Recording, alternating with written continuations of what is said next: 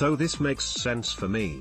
Alcacer would be the third signing of the window for Tottenham following the arrivals of Gedson Fernandes on loan and the £27 million purchase of Dutch winger Steven Bergwijn. Spurs finally sold Christian Eriksen earlier this week, with the Denmark international ending his 6.5-year spell in London by joining Inter Milan. However, former Arsenal forward Paul Merson believes £17 million for a player of Eriksen's talent is not enough, even though his contract at Spurs was set to expire this summer. Let's block ads. Why?